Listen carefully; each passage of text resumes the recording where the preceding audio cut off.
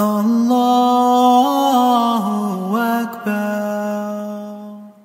Assalamu alaikum wa rahmatullahi wa barakatuh, dear brothers and sisters. Alhamdulillah, Why Islam is one of the oldest projects, da'wah projects that we have here in the United States.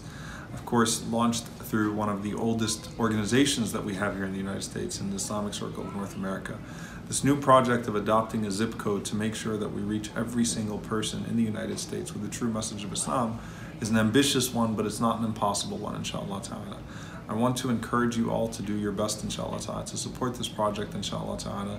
There is never any type of despair that we can have about what transformative power our religion has and our community has when we actually reach people with who we are and what our religion truly represents, inshallah ta'ala.